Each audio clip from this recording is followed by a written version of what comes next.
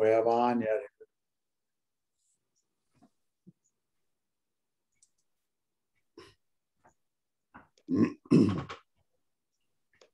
Candace, did you start the recording? I did. Okay. I just started it. I just got the message. Continue. And the masters are coming. We'll give it a few more minutes if that's okay. Sure. There may be people are working on getting back into Zoom that haven't used it for a while. I'm still admitting people. Well, the Canterbury Forum coordinators met this last Thursday of last week, and we're really quite happy with what Zoom has done for Canterbury Forum. We've been able to bring in people to our programs from all over the country, and we're going to be able to bring in presenters who are remote also. So it gives us a lot more flexibility and a lot more outreach. We're finding that too.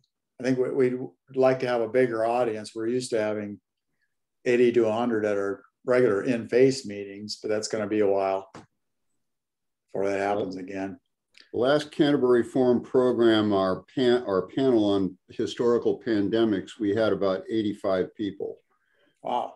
Zoom in. We had 70 unique logins, and a lot of those were couples. So.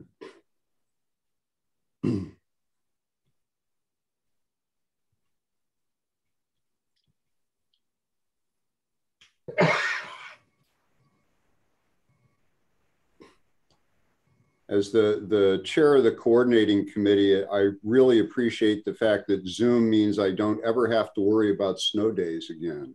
Right.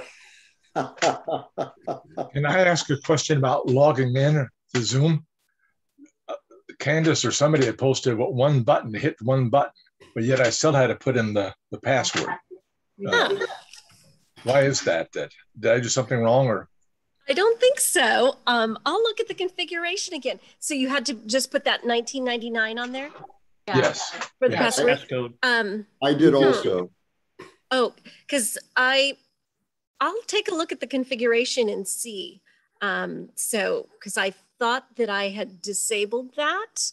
So, and I tested it, but sometimes I'm different because I've been part of the configuration thing. So when I test things, it's not apples for apples sometimes. So my apologies. So at least it's an easy passcode to remember. So you got to go back and write it down because I didn't remember it. Oh, sure. Yeah, I'll take a look at that, David. So sorry, you guys. It's even right there on somebody's iPad. Oh, sure. Yep. I had to do the whole thing, password, and then the whole 9-digit number or whatever. Meeting number. And passcode. Got the whole works. So I'm glad you had posted on our website and another email also. So yeah, that was just for you, Tom. That's right. I need all the help I can get. It's also, I'm looking at it in the newsletter. Make you work harder. Those that know me know that I need all the help I can get. Tom, you're not alone. I needed both also. There we go. So we go like, oh no, not again. Another. I had to look on page 6 of my passwords, figure out which one I used. So we're boosting up here. We're getting more and more. So. Oh, there's the Alford. I'll give it a couple 24. more minutes. Yeah.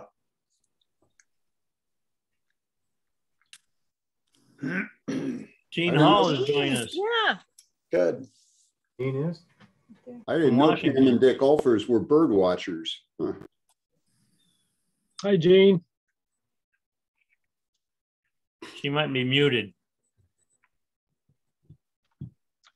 She is well behaved. Hi. Hi. Sun shining? Yeah. I'm going to wait a couple more minutes, and while we're waiting, I'll mention I just got off the phone with a friend of mine in Wisconsin, and he says his yard is just full of birds right now. He had said 6 robins in his water feature, and trees are full. And I said, we'll send them our way because it's been a little spotty. But I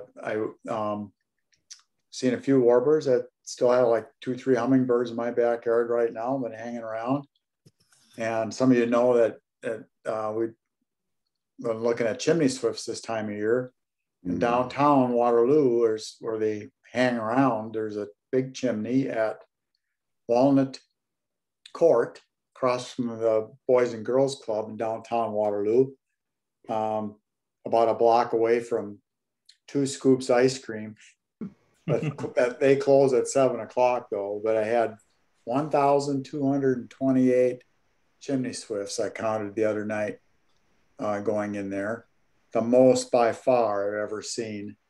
Usually we get 100 or 200, but they're coming through, so it's a good time to check an old chimney out. And there used to be a separate organization that kept track of that. Now it's all on eBird. So if you do want to do your own sit at a chimney and count the birds that go in, do it. This one I had 1,200 from 7:30 till 8 o'clock. And it was absolutely a vortex of like a tornado. Let me see if I've got this straight. You sat there and counted over 1,200 chimney swifts in 30 minutes? I did. He had used his toes. I want to stay on your good side. Yeah. I put my spotting scope up, and so you could see them fold up and drop in. And I had a clicker counter. And I probably missed 1 or 2. But I was working that thing as fast as I could go for probably 15 minutes because it was amazing. But it can be amazing. I can only speak as an outsider, but if you missed 1 or 2 swifts out of more than 1,200, I'd say you can be forgiven. That's right. Thank you. Again, I need all the help I can get. You probably wore out that clicker. Yeah, I was wondering about that. I didn't buy the most expensive one. But it worked. It's better than trying to remember how many I counted. Yeah. So, well, we'll go ahead and get started. We may have a few people join us. So welcome, or back, kind of. We're going to still be on Zoom until January at least. And this gives us the opportunity to bring in some speakers from far away. We have one from excellent speaker from Nebraska, from Nature Conservancy, coming up in November. Larry Reese is next month. He'll be doing the ecology of the driftless region in Northeast Iowa, timely for the leaves turning in that area. And he's a wonderful naturalist from Winneshiek County. And he'll have a lot of things to say about the wildlife and birds and ecology. So that's for October. And so we'll look forward to those programs coming up. Francis tells me we have $65 about in our bird feed fund. So it's time to replenish that. We do have it in our budget to put money in when it's needed, but the dollars we take from our normal budget to replenish that takes away from what we can give out for grants and stuff later. So we really appreciate donations specifically for the bird feeding that we do, which will pick up the first part of November. Again, we'll start feeding at various locations. So we're pretty good on our budget. We've met our budget for our expenses for holding our meetings and our general expenditures. So we thank you for that. That comes primarily from your dues. And the local dues are due in January. They're by calendar year. And if you belong to, which are $15 a year. And if you belong to the National Audubon Society, $20 a year, that's kept track by the month that you join. So you keep track of that on your own, or Francis can tell you when that might be due if you're not sure. So we thank you for, again, for Birdathon donations, and don't hesitate to give a bunch and give often if you'd like. That's all going to go for our grant projects. They have the Memorial Walk partially completed at Hartman Reserve. some of the bricks that people have purchased are in place, and they're starting to work on the native vegetation they're going to put up. And pretty soon, I suppose they're going to be putting up that eagle nest for kids to wander in. That was a grant project that we helped with, thanks to your donations. The memorial folder for Dick Lynch is in place. It is. Oh, good. They must have just got that up. And there's a clay shortage. They're waiting for clay to make the rest of the bricks. Oh, that's the story on that. Okay. He just learned that tonight at his other Zoom meeting. How can you run out of clay? Yeah, how do you run out of clay? I think you're running out of people that dig it out, probably. Let's see, field trips are in place. We've had some successful ones. We had over 53 species at our first walk, and last week we were at mitigation area. I think we had like 46 species of birds.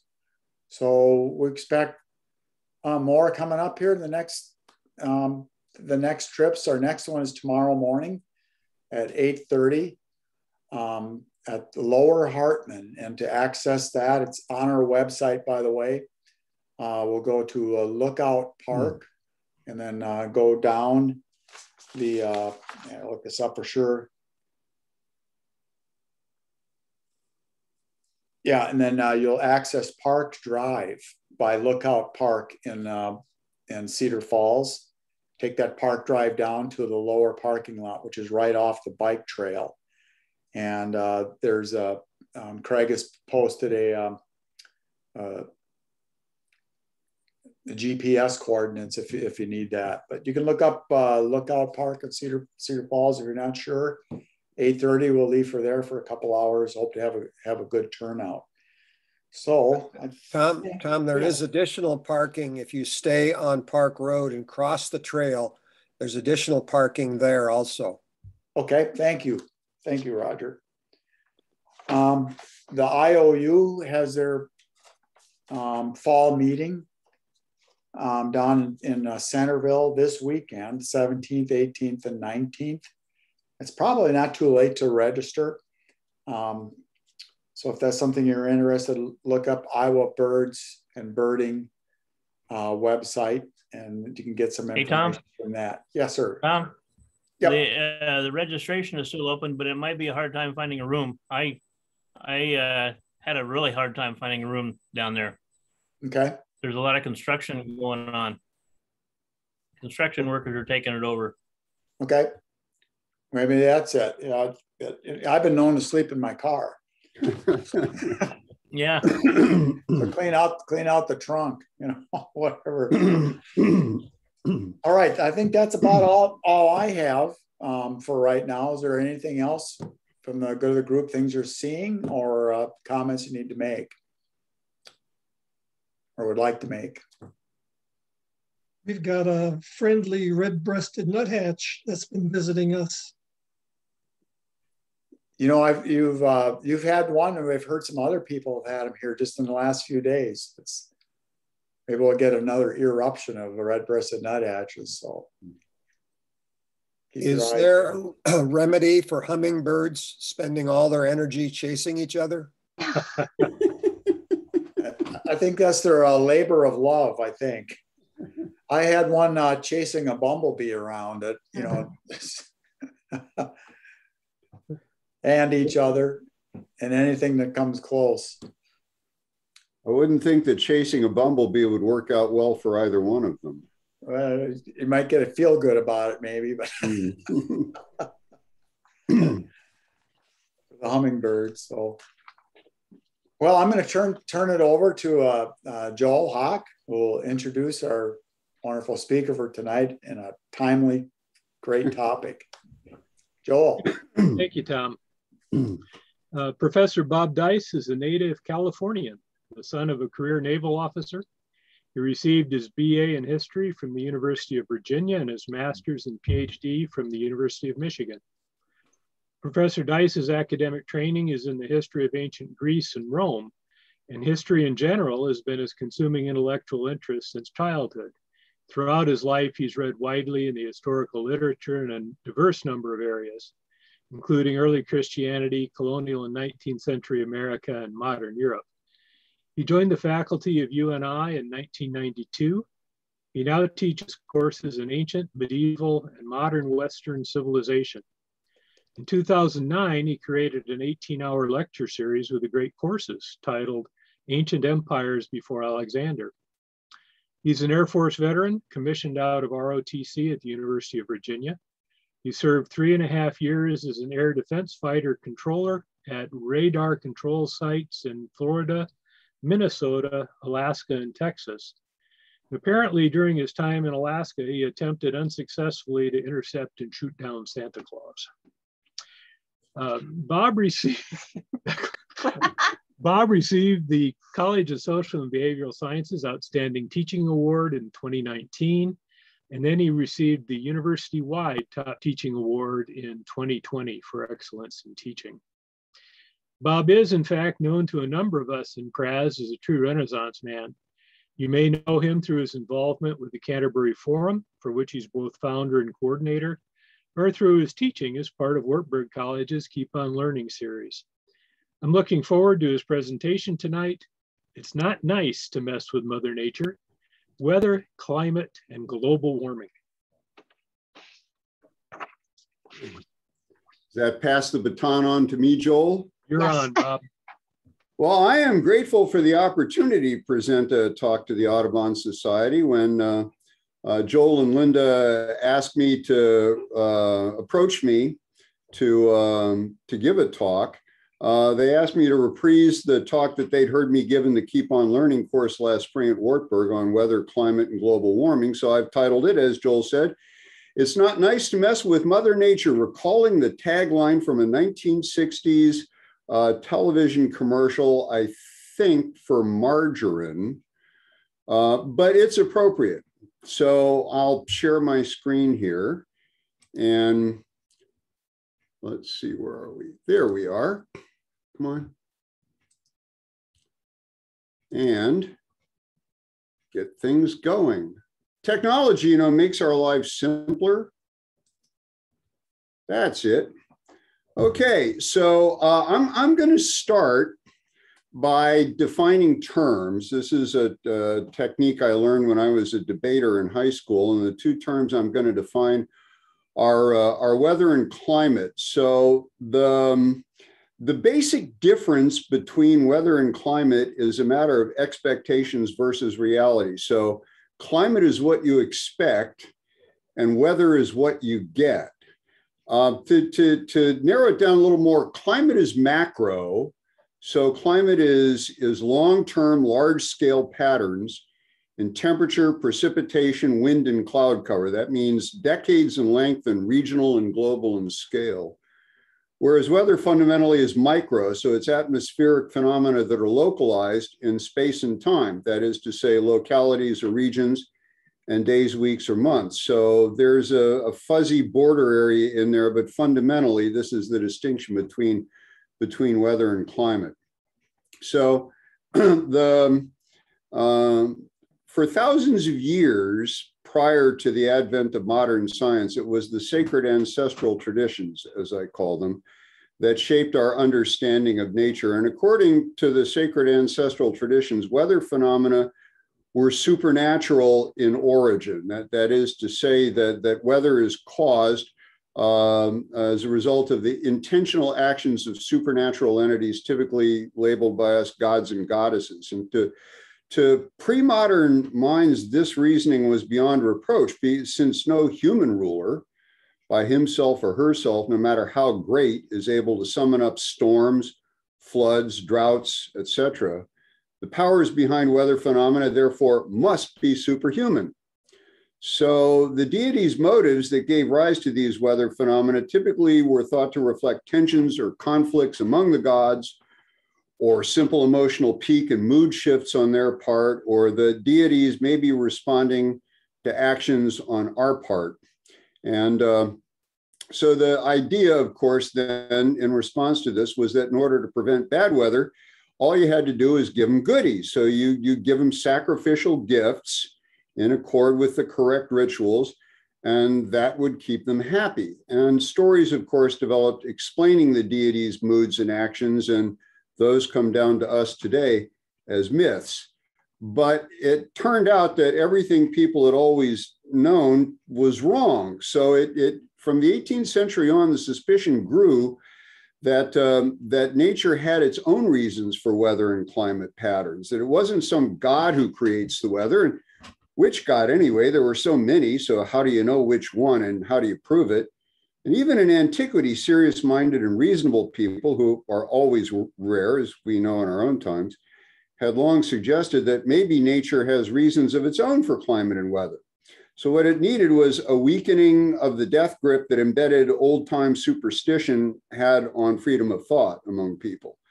And so it turned out that supernatural agents aren't needed to account for climate patterns and weather phenomena.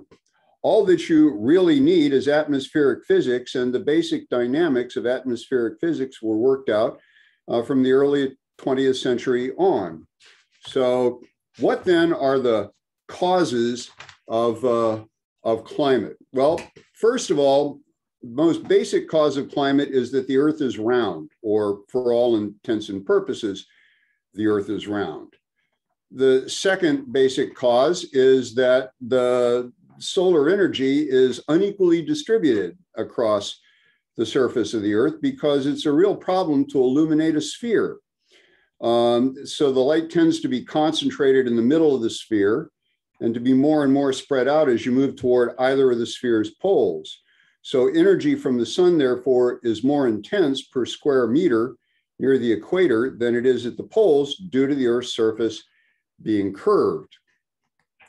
Third reason is that the Earth's axis of rotation is tilted 23 degrees off the vertical.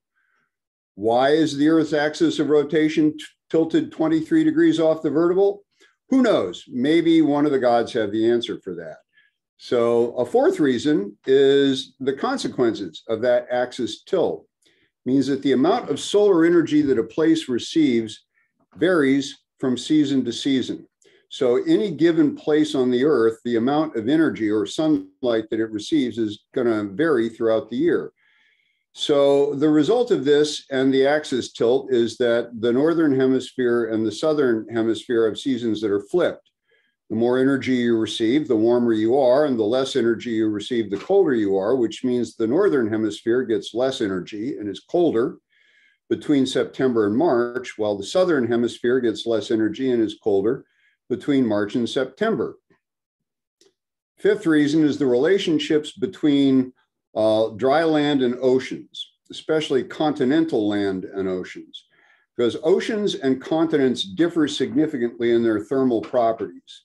Land does not retain heat very well, so continents tend to be colder and have drier air. Water does retain heat or cold, so oceans tend to be more thermally stable and generally warmer than continents and have moister air. Furthermore, the surface area of the planet is malapportioned between land and ocean. So the oceans cover about 3/4 of the Earth's surface area, and continental land masses cover about 1/4 of the Earth's surface area. The continents are concentrated in the northern hemisphere thanks to plate tectonics, which is another lecture entirely. And especially they're concentrated toward the poles in the northern hemisphere. So this means that the northern hemisphere is cooler because the northern hemisphere has the vast majority of the Earth's continental landmass. The southern hemisphere, on the other hand, is dominated by open ocean, and therefore, other than Antarctica, is warmer than the northern hemisphere. So seasonal climate characteristics therefore differ between the northern and southern hemispheres. Okay, so those are the basic reasons for climate. Now let's look at the causes of weather. First and foremost is thermodynamics. Nature notoriously seeks equilibrium. So high energy flows toward low energy. That means that warm air flows from the tropics toward the poles, where it mixes along the way with cold polar air masses. Then adding the different thermal properties of oceans and land masses together with the maldistribution of cold land masses and warm oceans between the hemispheres means that the northern hemisphere is subject to much greater weather extremes than the southern hemisphere, because air gets very cold and dry over the vast land masses of northern North America and Eurasia, and then interacts with warm, moist air coming from the Pacific and the Caribbean or the Gulf of Mexico and the Atlantic. The result of this mixing is that you get more storms and more violent storms in North America and East Asia, and you get wild extremes of temperature and season, like here in Iowa, which, as nearly as I can tell, has the greatest extremes that you're apt to find anywhere in an inhabited part of the Earth's surface. So then, the causes of storms lie in atmospheric physics. So the thermodynamics, the mixing of warm, higher energy air with cold, lower energy air. And the rotation of the Earth on its axis keeps these air masses in motion, producing swirls of uneven pressure, lower versus higher pressure, along the boundaries between the warmer tropical air masses and the colder polar air masses. We call those swirls storms. There's also vertical mixing. Precipitation, meaning of course rain or snow, occurs because higher energy, meaning warm air, can hold more moisture than lower energy or cold air. Warmer air rises into colder air thanks to thermodynamics and cools as it rises. In the process, shedding its moisture as precipitation. The moisture inside the columns of air usually is frozen as hail and then melts as it falls toward the ground. If the hailstones are large enough or the downdrafts are violent enough, the hail remains frozen and falls as hailstones, as we all know. The static electricity that's generated by the rising and falling hail and raindrops is discharged as lightning. So there are the causes of climate on the one hand and weather on the other. So now let's look at global warming. Okay, I'll start with a consideration of the greenhouse effect. The Earth's surface is warmed, of course, by the sun, the place we get all of our energy from, and then radiates the heat into the atmosphere. Some of the heat is absorbed by greenhouse gases. Carbon dioxide is just one of many greenhouse gases. And then that energy is radiated into space, as you see there with arrow A on the left. Some of the heat makes its way to space directly, as you see with arrow B. Some of the heat is absorbed by greenhouse gases and then radiated back toward the Earth's surface. That's arrow C. With more greenhouse gases in the atmosphere, as this century goes on, more heat will be trapped and the planet will be warmed even more. So then, what then are the greenhouse gases in the atmosphere? The most notorious of all the greenhouse gases is, of course, carbon dioxide. So we have been able to map or chart the amount of carbon dioxide in the atmosphere by taking ice cores from Greenland and Antarctica. And we got to do this fast because they're rapidly melting. But the ice cores that we've taken, you see the data that we extracted from them on this graph. So carbon dioxide levels in the atmosphere have risen dramatically since the middle of the 18th century. The Industrial Revolution began in Europe around 1800, and it gained momentum during the late 19th and early 20th centuries, concentrated largely in Europe and North America. It has accelerated even more rapidly as the Industrial Revolution spread to East and South Asia and South America after World War II. And you can see how dramatically the parts per million of carbon dioxide by volume have risen, well, since the early 20th century, and particularly since the mid 20th century. So we can measure carbon dioxide cycles over the last 650,000 years because that's how far back the ice sheets on Greenland and Antarctica extend. So measured by the ice cores, rises and falls in carbon dioxide levels have been normal and regular over most of the last 650,000 years and varied between about 180 and about 275 parts per million. But In the last century and a half, they've skyrocketed, as the graph shows, to 400 parts per million, and now even more.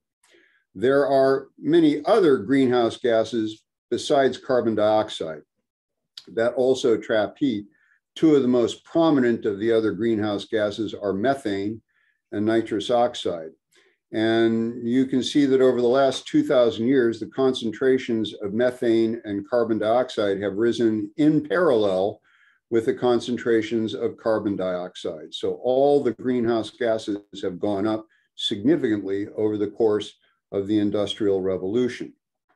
Now, critics of global warming have fired back, claiming that the solar cycle, the cycle of sunspots on the surface of the sun, is the fundamental cause of the cycles that we find in the planet's climate and the rising concentrations of greenhouse gases.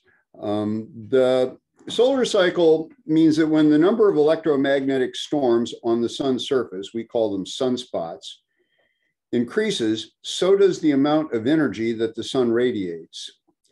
So the solar cycle is the regular rise and fall in the number of sunspots. And as you can see from the graphs, it's typically around an 11-year cycle. Why? I have no idea. Global warming deniers argue that it's the solar cycle that lies behind what climatologists call global warming. But if that's so, then the cycle of warming should be accompanied by cooling and follow an 11-year cycle also. But it doesn't, so warming, therefore, is not tied to sunspot activity. So then, is global warming real? Well, there were a group of global warming skeptics at the University of California at Berkeley who formed a group called the Berkeley Earth Project. And they claimed that global warming advocates were cherry picking global warming data by using select weather reporting stations. So what the Berkeley Earth Project members did was a thorough survey of all weather reporting stations. And what did they find?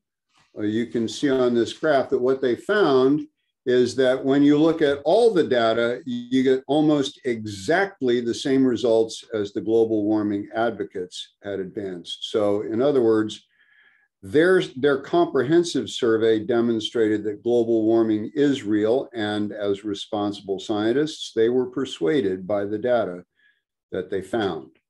We have other evidence for global warming also, and one of the most visually compelling is the shrinkage of Arctic sea ice. Satellites now enable us to monitor the extent of the Arctic Ocean ice cap with extreme accuracy. We know that it grows and it shrinks annually, reaching its maximum each year in February and March, and its minimum this time of year in August and September. And the satellite data has demonstrated that the size of the annual Arctic Ocean ice cap has shrunk dramatically since 1980. What melts the ice cap is warm water that is brought north by the Gulf Stream and makes its way through the Bering Strait. So the warm water comes from two directions, one of them up off the coast of Scandinavia and past Novaya Zemlya and to the northern coast of Siberia, and then the other one makes its way through the Bering Strait. This is something that I've come to follow every year. You can go to an excellent site at the University of Maine called Climate Reanalyzer. And there you can get daily weather maps of a whole variety of things, including snow cover and sea ice. And all of this is compiled by satellite reconnaissance. And I started noticing the buildup of snow cover in northern Siberia about 3 weeks ago. And it wasn't much snow cover. It was maybe 6 inches to a foot, and it melted off. But last year, the same thing happened. You have all of that open water in the Arctic Ocean, evaporating moisture into the air above it. That air moves west to east, as air always does in the Northern Hemisphere. The moist air then moves over the cold landmass of Siberia and falls out as snow. The early snows will melt off, but the later snows don't. And by the end of October, the beginning of November, the snow cap, the snow cover in northern Eurasia runs 3 to 6 feet. So it builds up very quickly. So what happens then is that that cold air moves around the planet, joins up with cold air from northern Canada because the air masses move west to east, and is pushed down south by warm air over the northern Pacific. And when all of that Siberian and Canadian air is pushed south, guess where it winds up? So let's see if I can make this video run here. Aha, can I? No, I can't. So take my word for it. This is a NASA global warming map. They publish these things monthly, but they also publish annual ones, and you can use their menu on their website to bring up global warming maps covering spans of years. This is the 2020 global warming map. The baseline for comparison is the 30-year period. The climatologists measure these things across the span of 30 years. Between 1951 and 1980, it's useful to run the animated video that I couldn't get to run with this presentation. It goes all the way back as far as our data extend in the late 19th century. And the data, of course, are very sketchy then, but they become more comprehensive as you move forward. And the animation shows that there's regular fluctuation between warmer and colder than average years, all the way from 1880 when the animation starts, down to 1980. And then in 1980, it takes off like a moon rocket. From 1980 on, the trend becomes warmer and warmer and warmer and warmer. And this is the extreme that you find between January and December of 2020. So the planet is really heating up, and it's heating up virtually everywhere. So then, why is it still cold in Iowa? See, this is the NASA map from February of 2021. You all remember what February of this year was like. So we were freezing here in Iowa. And of course, that leaves us with the impression that global warming really does have to be some sort of a myth. But when you look at the global temperature anomaly map from February of this year that NASA released, you can see what's actually going on, that there is intense warming everywhere. And look particularly at the global temperature anomaly in the Arctic Ocean.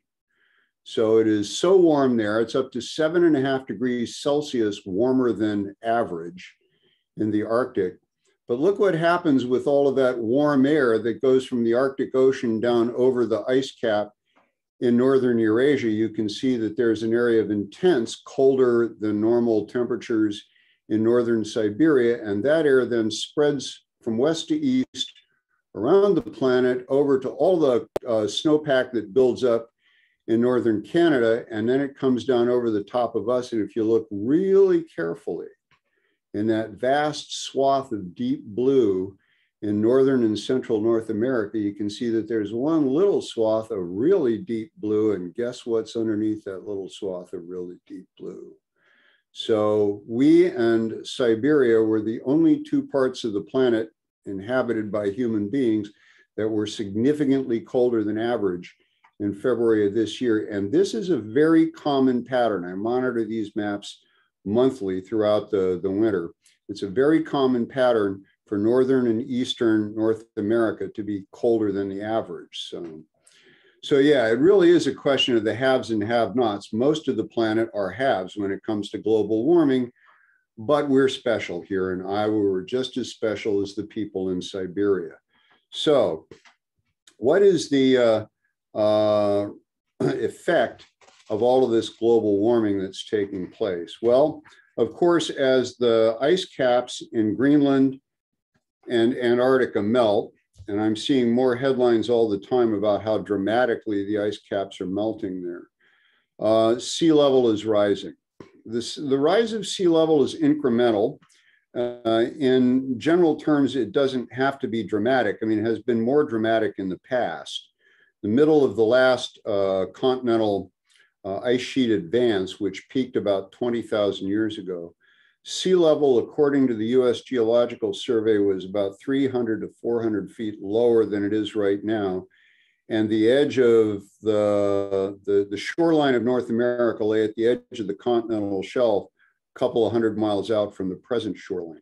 But of course, the problem is that since the dawn of civilization, 10,000 years ago, we have developed nucleated settlements, and a lot of those nucleated settlements got planted along coastlines because it's cheaper to feed large masses of people if you can bring the food in by water than it is if you transport it overland, at least prior to the invention of the railroad. So the big cities of the planet tend to be located along coastlines, or they tend to be located along easily accessible navigable waterways.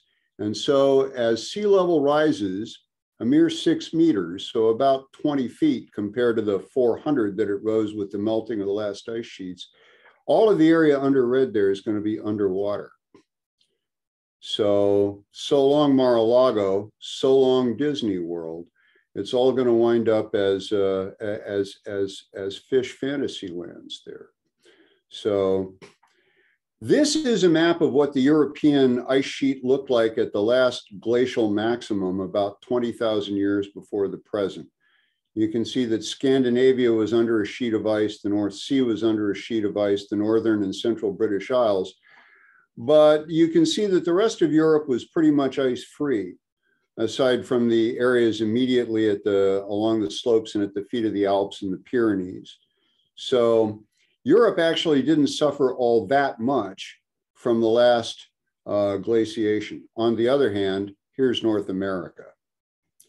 North America is where the glacial ice sheets are always the most extensive. The glacial ice sheets are most extensive here in America. Most of the water that evaporates and is frozen and deposited on land masses from the oceans ends up here because of the fact that North America has this peculiar configuration, kind of like a funnel that grows wider as you move up toward the pole. And of course, that configuration also sharply constricts the access of the warmer waters of the ocean to the northern part of North America. So what winds up happening when you get the buildup of a continental ice sheet is that the snow falls over North America, and then it doesn't all melt during the summer.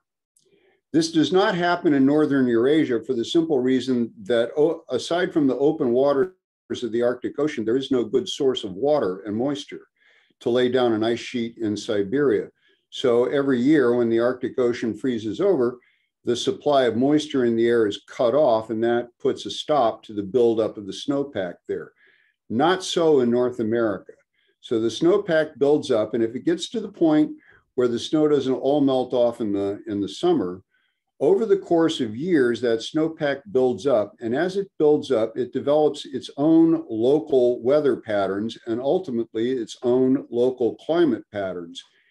And that means that you end up with a dense snowpack, the pressure of which turns the snow on the bottom into ice. The ice begins to move, and so instead of a snowpack, you have an ice pack, and instead of an ice pack, you have a glacier. And over the course of tens of thousands of years, that glacier pushes on down to the south. And I'm not sure how thick the ice was here in Iowa, but I know at its thickest up there in Hudson Bay, which is land that was depressed by the weight of the ice. It was a couple of miles thick. So we're talking about a 10,000 foot thick ice pack in northern Canada and an ice pack here in Iowa that was at least 2,000 or 3,000 feet thick. So this is an immense deposition of snow and buildup of ice in northern North America. We're the people who will suffer the most from any subsequent ice advance. And the point that we all need to take away from this is the fact that we are not out of the ice age. So the best agreement that I can find among geologists and climatologists is that the current ice age began about 2.5 million years ago. And it probably began because of plate tectonics. The crust of the planet consists of large plates that are in motion. And it's about 2.5 million years ago that North America and South America, due to tectonic forces, came in contact with one another with the lifting of the Panama Isthmus. The lifting of the Isthmus of Panama cut off the circulation of equatorial warm water around the planet and dramatically altered weather patterns. Since the Isthmus of Panama is still there and doesn't look like going anywhere, the ice age is going to continue. So here's something that we need to think about apropos global warming. We are in a situation right now where we're getting the buildup of snow every winter in northern Eurasia. The cold air that forms over the snowpack in northern Siberia moves west or moves east thanks to the westerly winds in the northern hemisphere. It's pushed north over the Arctic by the warm water in the northern Pacific, comes down over Canada and drops more snow there, building up an ice pack in northern Canada that gets deeper and deeper and deeper. And if it ever doesn't all melt off during the summer, global warming could be the reason why we see the buildup of a new glacial ice pack in northern Canada. And at some point, 10, 20, 30,000 years on down the road, we see the advance of another 2,000 or 2 mile thick sheet of ice from northern Canada down to the south. So the links between global warming and the formation and advance of continental ice sheets may in fact be very direct and form a cycle that will go on for who knows how many millions of years until finally the continents break up and the global climate patterns can return to a more normal and warmer condition. So friends, that is my presentation to you on weather, climate, and global warming. I'd be happy to take any questions that people have. Do bear in mind that I'm trained as a Roman historian and not as a climatologist, so any answers that I offer will be those of what I trust is an educated amateur, but in any case, an amateur. Shall I check the chat box myself, or does somebody else want to do it? Actually, there is a question in the chat. It's asking, this is from David, what is the timeline for the 6 meter sea level rise? I'm not sure what the timeline is for that. I would imagine it's pretty much the next century to century and a half. We know that sea levels are beginning to inch up, but I choose the word inch intentionally. Now, the problem is that you don't need many inches in order to start submerging places like the Outer Banks of North Carolina or the Jersey Shore or the coastline there in central and southern Florida. We've already seen the impact that slow but an incremental sea level rise has in conjunction with the increased temperatures at the surface in the Western Atlantic and the Gulf of Mexico and the intensity of storms and the kinds of storm surges that we're getting as a result of all of that. So it doesn't even, from our perspective, necessarily have to be a regular rise in sea level of 6 meters. It can be the fact that even though sea level has only risen, say, a foot or two, that still represents a lot of inundation to low-lying areas. And it also means that the storm surges will become even more destructive and far-reaching. Does that answer the question? Never ask a history professor a question because we have a hard time talking in units of less than 50 minutes. This is Tom. I'm curious about particulates that are in the air from either farm chemicals or smoke or other things that go up besides carbon dioxide. Does the global warming impact the amount of time that those chemicals and particulates are in the air, or if that makes sense? Well, I mean, again, bear in mind that I'm trained as a historian, so what I'm going to offer you here is just a speculation on my part. But the more energy there is in the air, the greater ability the air has to keep fine particulates suspended within it. And so, yes, I would think that it could have an effect. Fine particulates might remain suspended in the air, and especially in the upper atmosphere, longer than they would have otherwise. But does anyone here have an educated and professional insight to offer on that?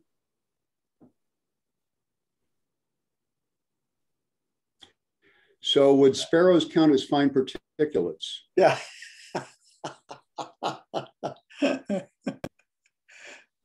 Or hummingbirds chasing bumblebees? Bob, it's not directly on the same point, but aren't the particulates what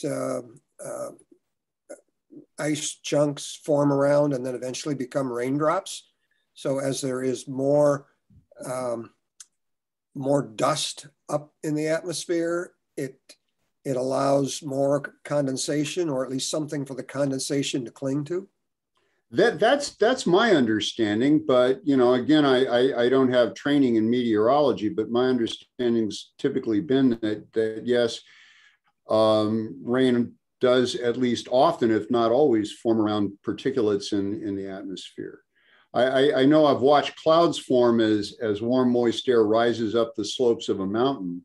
This is why the Greeks thought that Mount Olympus was the abode of the gods, because it sits on the coast. And so every morning, the sun-warmed air of the Aegean would rise. It would go up the slopes of the mountain. As it went, it cooled, and so it formed into clouds. And they figured that the gods were building clouds around Olympus in order to have some privacy.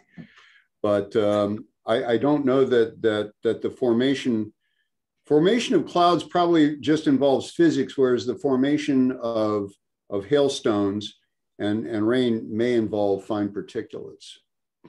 I mean, it would be an interesting thing to see where all of the smoke that's blowing off of since the West Coast is on fire, does that have any impact on the formation of precipitation patterns in Eastern North America? Heaven knows they've seen a lot of rain in Eastern North America here lately. So.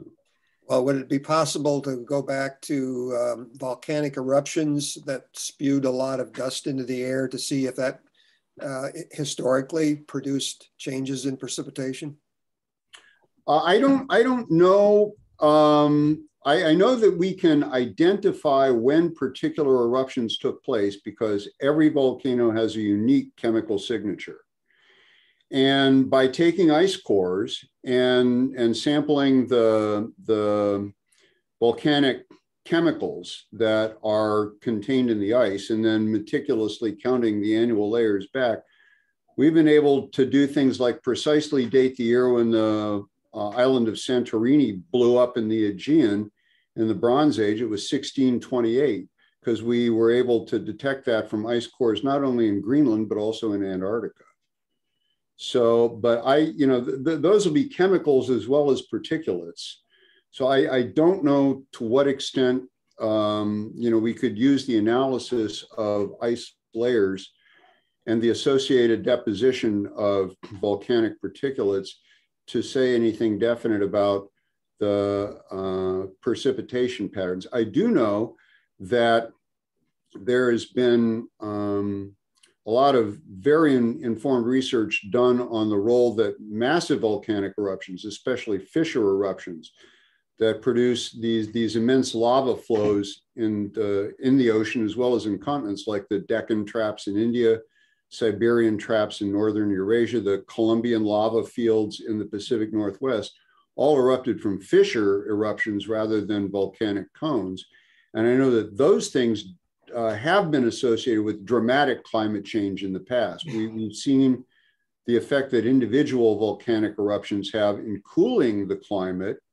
Most recently, when Mount Pinatubo blew up in 1990. And before that, there was the eruption of Katmai in 1911 and Krakatoa in 1883. All were associated with dramatic cooling. My understanding is that many of the fine particulates are too high in the atmosphere to cause precipitation. I wonder if those things, because they've got to go somewhere.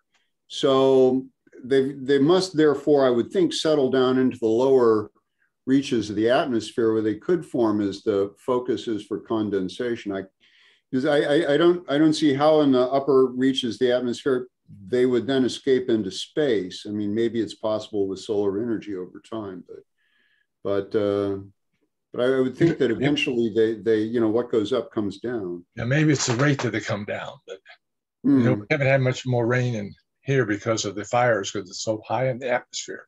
Mm-hmm. At least that's my understanding. Yeah, I don't know how high up in the atmosphere the smoke clouds from the fires go. I know the volcanoes can throw their debris up, 10, 12 miles into the atmosphere if their eruptions are violent enough. But these are fires which don't contain as much energy, so I don't know how high up those could get. Let's see, we have a question or a comment down here from Candace Havley about, what was that? Let me see.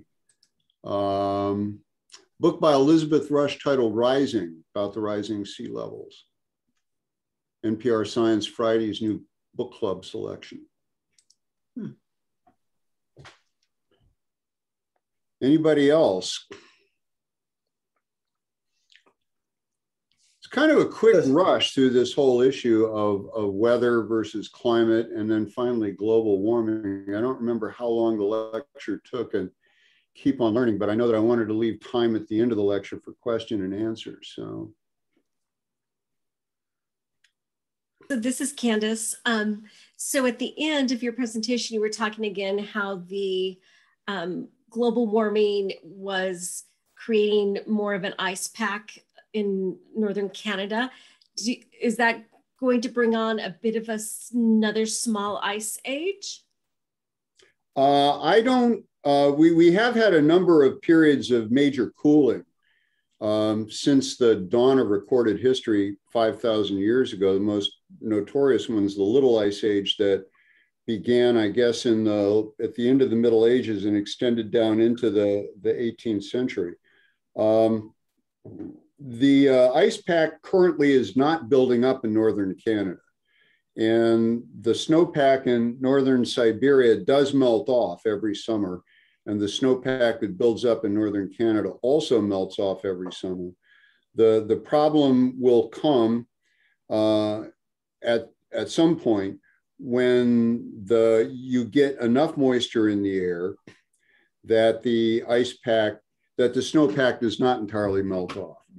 And so then if you get a deep enough snowpack, it will generate microclimates, and ultimately those microclimates will become macro. I don't see any danger of this happening anytime soon.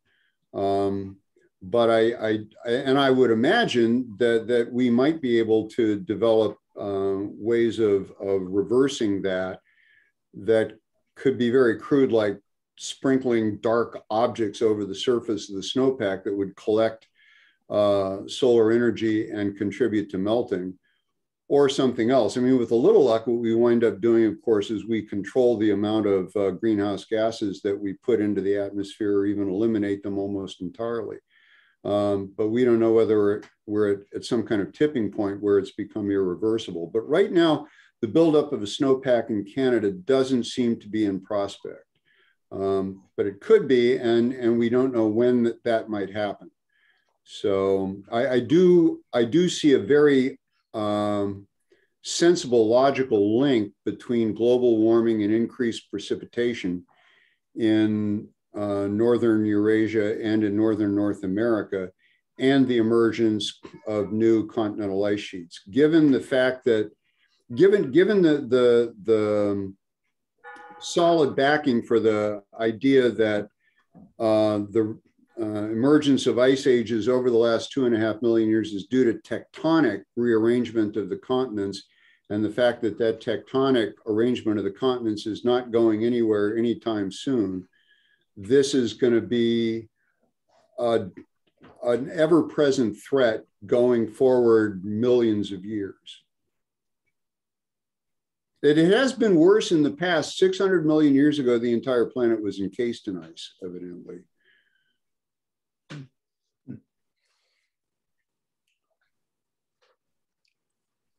What do you see as in the southern hemisphere as far as rising waters? About the same or different?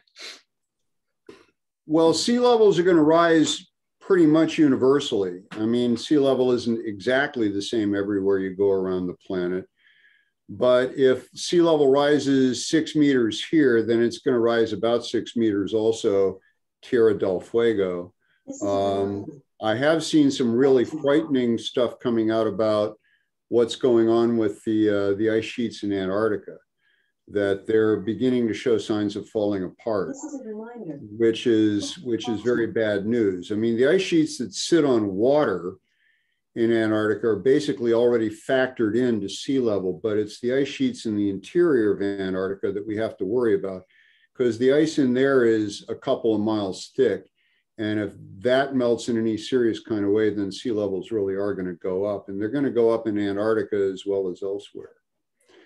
But part of our problem is that, of course, the distribution of our population centers reflects a historical pattern that I don't see any practical way that you can move New York City 100 miles inland.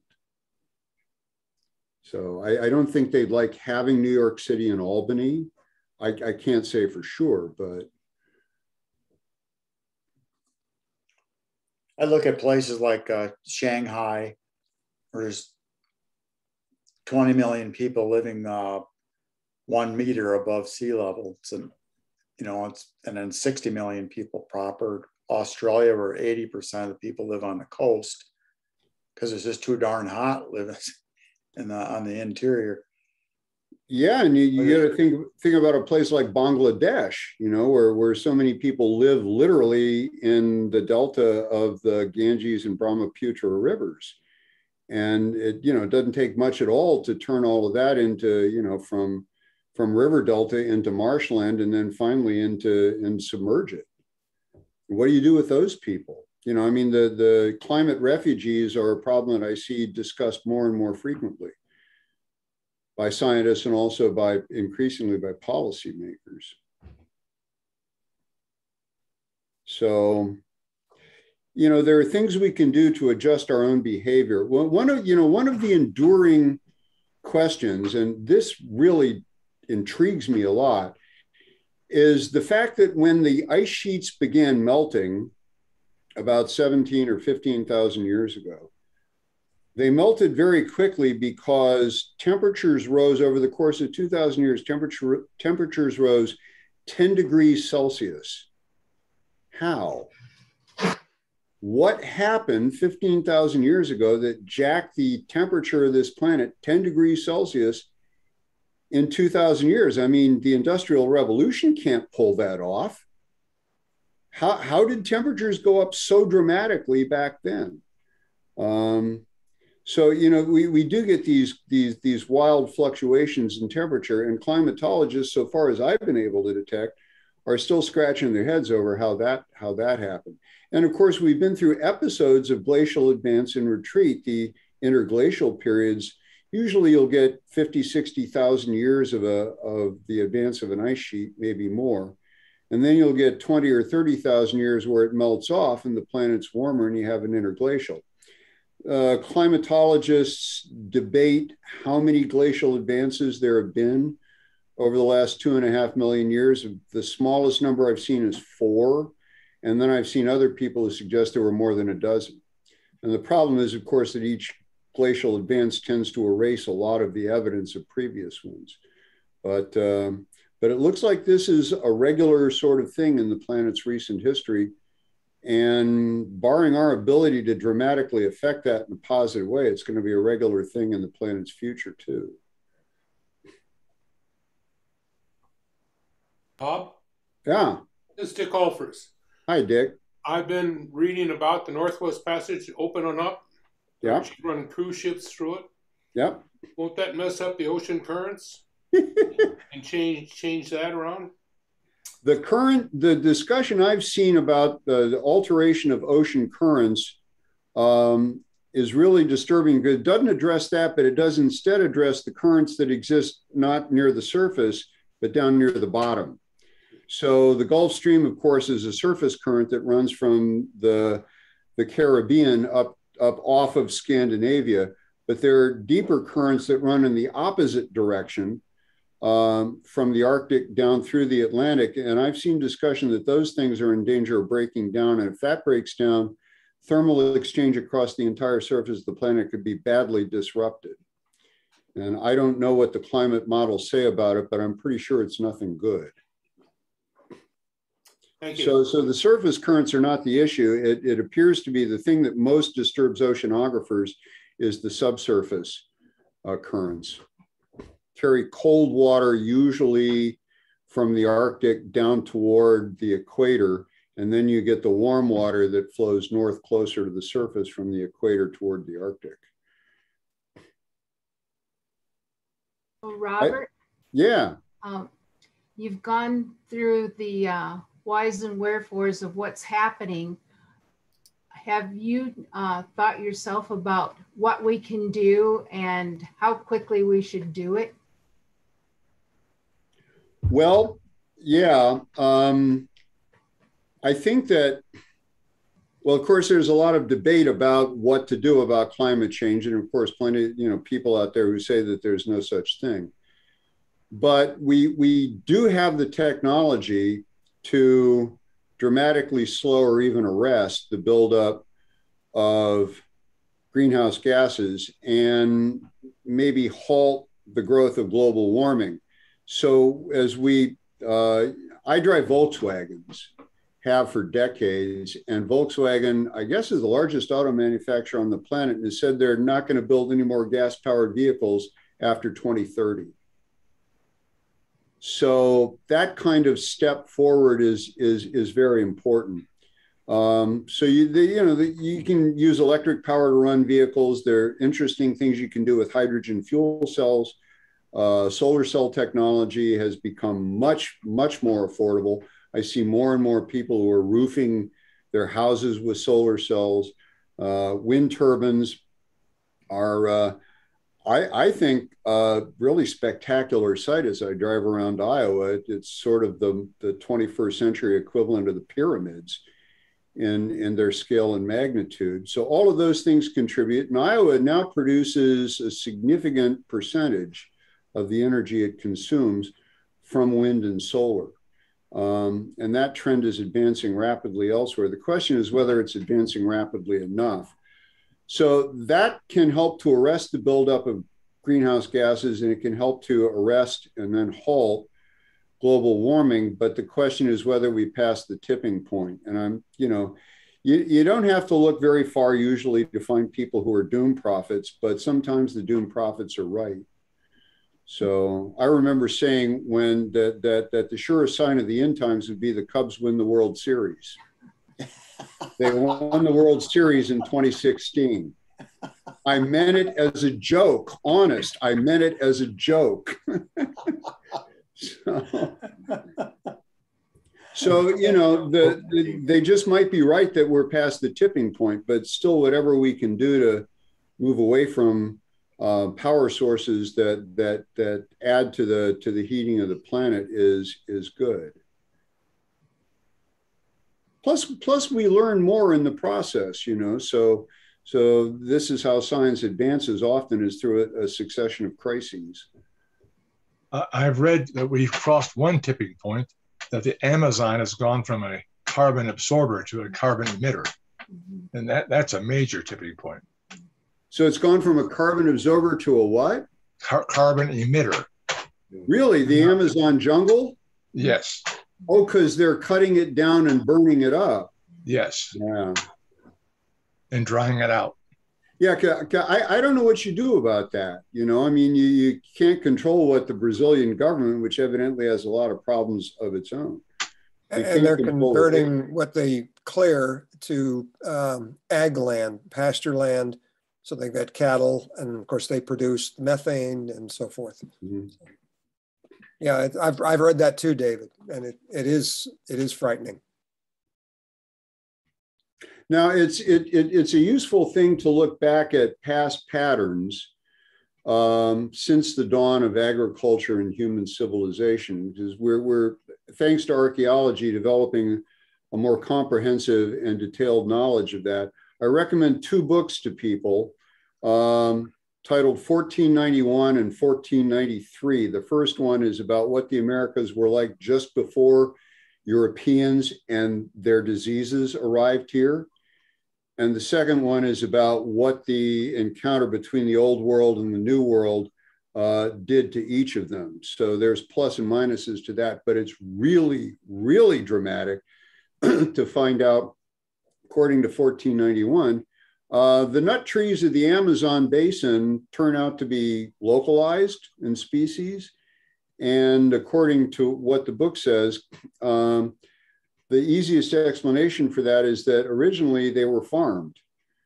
And so these were areas where, you know, particular types of nut trees were raised for food.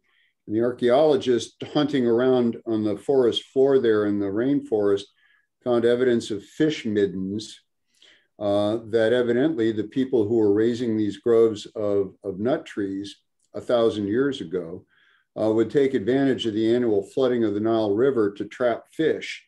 And those fish middens, that's where they got their protein from. So they were kind of farming these nut trees. Sometimes they find pottery that these people had made in the deposits down there. So, and a lot of North America, according to what the archaeologists are claiming, was actually under cultivation back in the 15th century before Europeans arrived here and sneezed on people. So, you know, the world was a different place back then, and this may help to explain some of the changes in climate patterns that we find during the Middle Ages, and especially like the Little Ice Age, immediately afterwards, when all of that agriculture in North and South America was shattered by the arrival of European diseases. I mean, 95% of the population was killed off by those diseases. They had no immunity. And so this catastrophe dramatically altered the climate around the whole planet, and you produced a cooling period. So we've been through a lot of different cycles, and archaeology is helping us to understand how human activity contributed to those cycles in the past. Bob, we have a question on chat. Oh, okay. Why is temperature increase more extreme near the poles? Won't this exacerbate the release of methane gas if the tundra starts to thaw? Oh, yeah, it absolutely will. I think it's important to remember that these are global temperature anomalies that we're talking about. So those NASA maps reflect how much warmer or colder than that 50-year average between 1950 and 1980 is. And so normally it's really, really, really cold at the poles. So if temperatures there go up 7 degrees Celsius, it's still really cold at the poles. It just isn't really, really cold at the poles. Whereas farther south here, of course, we notice it a lot more. But that does matter. I mean, one of the things that is worth noting also, and this shows up on the climate reanalyzer maps, the University of Maine, is the sea surface temperature anomalies, how much warmer than normal the surface of the oceans is. There is a huge area of much warmer than average surface water in the Northern Pacific. People out there call it the blob. We've seen this repeatedly over the last 10 to 20 years. And when the Northern Pacific is so much warmer than average than that, it has a dramatic effect on the high altitude winds that steer weather patterns around the Northern Hemisphere. So this helps to explain why it's been so dry and so hot on the West Coast and in British Columbia. And also helps to explain why it is that the weather has been so violent in the Eastern US, because they're on the other side of the airflow that's generated by the blob out there in the Northern Pacific. So yeah, it does, the warming in the Northern Hemisphere does enhance permafrost melting, and that dramatically enhances the release of methane gas from the tundra.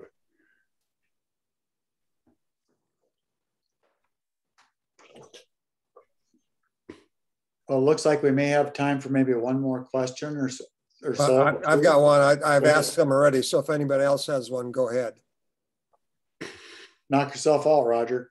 Well, Bob, you didn't include fluorinated gases with greenhouse gases, and aren't they even more persistent than even methane?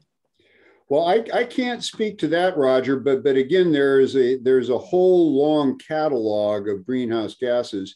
And what I offered there, this is not just stuff I prepared for Keep On Learning. I do this in my Western Civ class, modern Western Civ class at UNI too. So this is material that I was able to generate online. So when I went around looking for this kind of graphical material on global warming, this was the kind of stuff that I was able to locate.